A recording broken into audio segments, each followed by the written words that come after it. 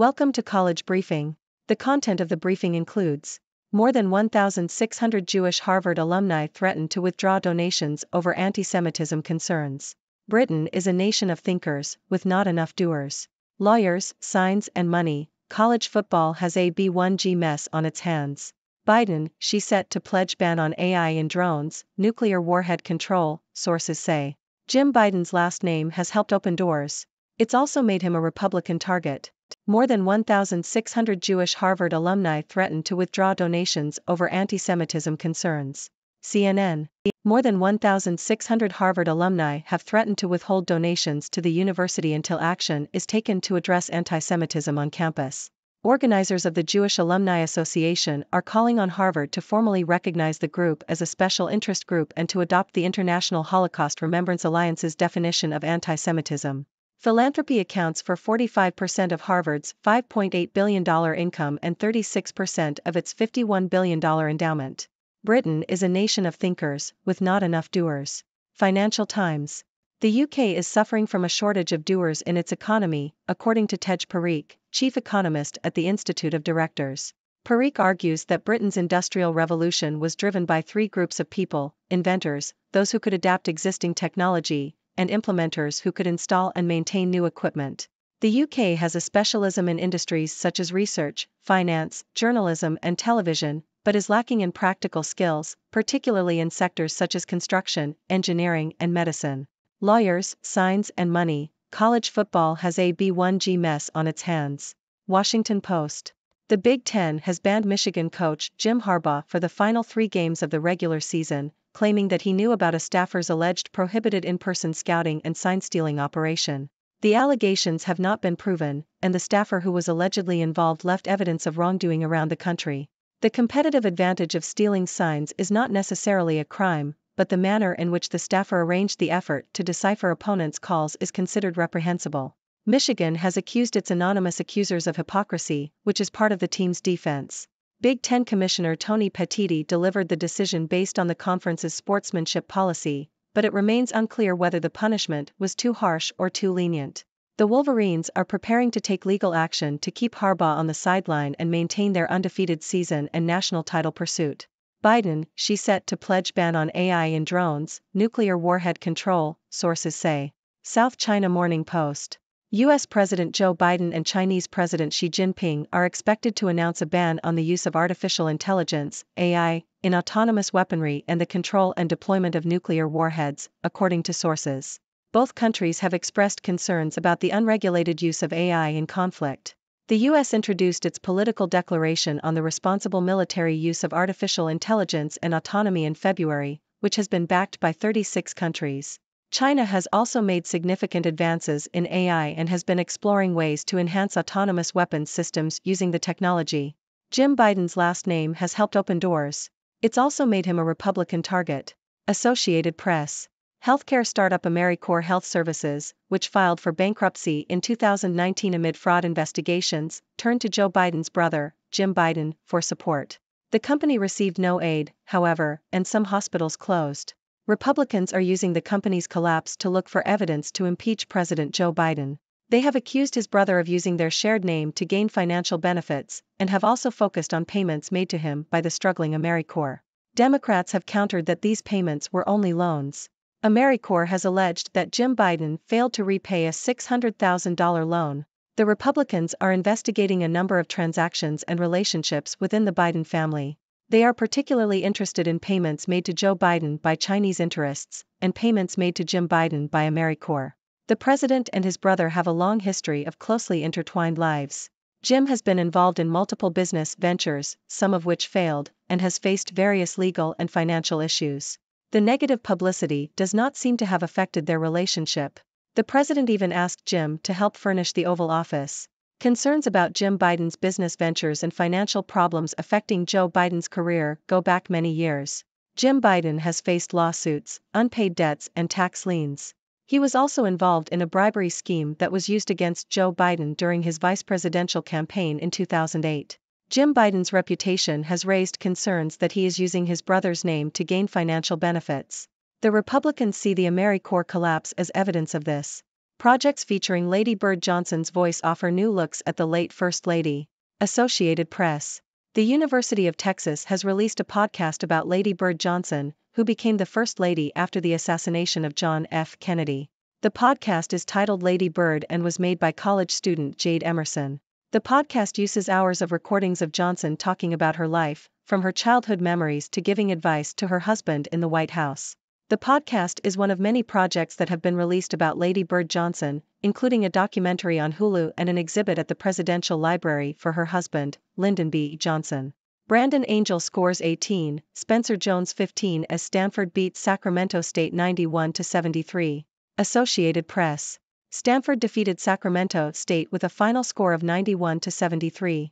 Brandon Angel led Stanford with 18 points, followed by Spencer Jones with 15 points. Maxime Reynaud contributed 14 points, 7 rebounds, and 2 blocks. Z. Hamoda scored 21 points for Sacramento State, while Brandon Betson added 17 points. Stanford shot 56% from the field and only committed 4 turnovers. Juju Watkins scores 18 points in her home debut to lead number 21 USC over Florida Gulf Coast 67-51. Associated Press. Number 21 Southern California, USC, defeated Florida Gulf Coast 67-51 in a women's college basketball game on Friday night.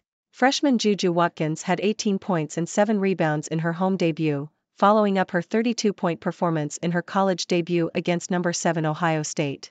Raya Marshall also contributed 18 points for USC. The Trojans trailed 9-0 at the start of the game but responded with a 14-2 run to take the lead for good. USC outscored Florida Gulf Coast 19-8 in the second quarter to lead 33-19 at halftime. Maddie Antonucci led Florida Gulf Coast with 19 points. USC closed the game strong with a 23-8 run in the third quarter. Utah-Washington football, predictions, picks, odds, how to watch Pac-12 matchup in Seattle. Yahoo! Washington is set to face off against Utah this weekend in a Pac-12 clash that could have playoff implications. Washington's offense has been dominant this season, with quarterback Michael Penix Jr. leading the Heisman Trophy odds. The Huskies are averaging over 40 points per game and have won all 9 of their games so far. However, last week's win over USC saw the team's rushing attack take center stage, with running back Dylan Johnson setting career highs with 256 yards and 4 touchdowns. Utah is coming off a blowout win against Arizona State and will be looking to hand Washington its first loss of the season. However, the Huskies have historically had the upper hand in this series, with a 12-2 record against the Utes. The game is set to take place at Husky Stadium in Seattle and will be broadcast on Fox. Police, downtown skateboard park stabbing leaves 2 critically injured. Yahoo! 3 people were stabbed, 2 critically, in an incident at D. Vargas Park in Santa Fe. The stabbing occurred in the skateboard park area, and police are currently investigating the incident and have not yet identified a suspect. The victims were taken to a local hospital for treatment, with 1 in stable condition and the other 2 in critical condition. Police are asking anyone with information on the incident to come forward. Braden Huff scores 19 in college debut as number 11 Gonzaga pulls away for 86-71 win over Yale. Associated Press. Number 11 Gonzaga defeated Yale 86-71 in their season opener, thanks to a strong performance from freshman Braden Huff. Huff scored 19 points off the bench and grabbed 9 rebounds in his collegiate debut. Ryan Nembhard also had a solid debut for Gonzaga, contributing 16 points and 7 assists. John Palakidis led Yale with 18 points. Gonzaga's next game is against NAIA school Eastern Oregon, while Yale will face Loyola Marymount. Colorado gets even, beating Grambling 95-63 after last year's defeat. Associated Press. Colorado defeated Grambling 95-63 in a revenge match, avenging their loss to the Tigers last year. Tristan da Silva and John Hadley led the Buffaloes with 21 and 17 points respectively. Colorado led the game from start to finish, building a 22-7 lead early on and entering halftime with a 50-20 advantage. Julian Hammond III contributed 17 points off the bench. Grambling's Tramichael Moton scored 26 points in the losing effort. Ole Miss newcomer Flanagan scores 29 points to lead Rebels past Eastern Washington 75-64. Associated Press. Mississippi defeated Eastern Washington 75-64 in a college basketball game on Friday night. Alan Flanagan scored a career-high 29 points for Ole Miss, while Cedric Coward led Eastern Washington with 16 points. The Rebels pulled away in the second half and led by at least 10 points over the final 7 minutes. Ole Miss had only 8 turnovers, while Eastern Washington committed 17. The Eagles out-rebounded the Rebels 38-29. Keshad Johnson leads number 12 Arizona over number 2 Duke 78-73. Yahoo! The number 12 ranked Arizona Wildcats defeated the number 2 ranked Duke Blue Devils 78-73 in a college basketball game on November 10, 2023. Arizona's Keshad Johnson led the team with 14 points and made a crucial shot and free throw in the final minute to give them the lead for good. Despite a late rally by Duke, Arizona held on for the win. Caleb Love, who previously beat Duke twice while at the University of North Carolina, finished with 11 points and made 4 key free throws in the final seconds. The victory marked Arizona's first road win over a top 2 opponent since 2001. Coach Jim Harbaugh banned from 3 games over sign-stealing allegations. Michigan asks judge for stay. The Toronto Star. The Big Ten Conference has prevented Jim Harbaugh from coaching the University of Michigan's 3 remaining regular season games. The school has taken the conference to court, asking for a temporary restraining order that would allow Harbaugh to coach the Wolverines in their biggest game of the season. The discipline was announced less than 24 hours before kickoff at number 9 Penn State. The Big Ten accused Michigan of an impermissible, in-person scouting operation over multiple years that resulted in an unfair competitive advantage that compromised the integrity of competition. The Big Ten added that Michigan must play without Harbaugh against Penn State, Maryland, and Ohio State. If Michigan wins out, Harbaugh will be permitted to coach the Big Ten title game. Michigan denied the allegations and accused the Big Ten of trying to thwart its plan to seek immediate help from a judge. The NCAA is also looking into the claims. Ladies and gentlemen, it's me, the one and only Dr. Six, your resident observer from the 6 Degrees world. Today, we have quite an eclectic mix of news stories for you, so buckle up and get ready for a wild ride. First up, we have over 1,600 Jewish Harvard alumni threatening to withhold donations until the university addresses antisemitism on campus. Now, that's a serious matter. Philanthropy is a significant source of income for Harvard, so they better pay attention. It seems like Harvard might need to take some action if they don't want to lose a significant chunk of their funding. Moving on, it seems like Britain is suffering from a shortage of doers. According to an economist, the UK needs more practical skills to complement its specialization in research, finance, journalism, and television. So, if you're a Brit with practical skills, it might be time to shine.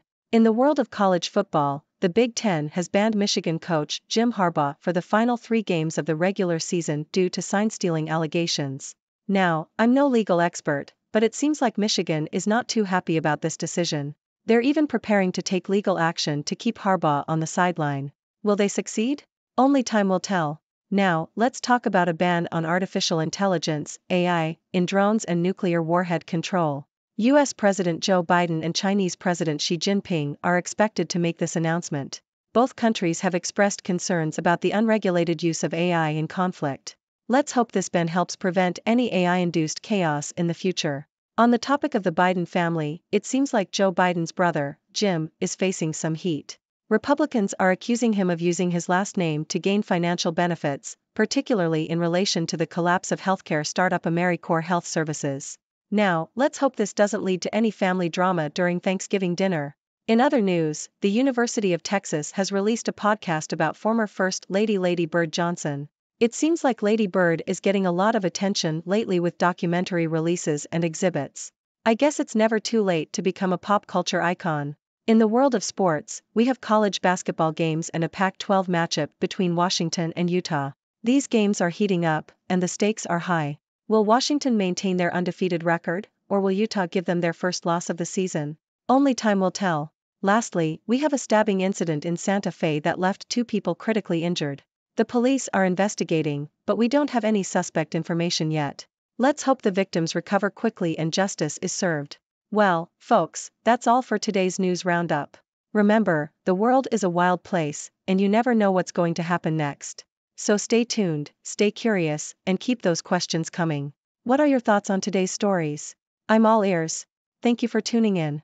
The content above showcases the latest briefing reports and analytical synopses, thoughtfully curated by the 6Do team.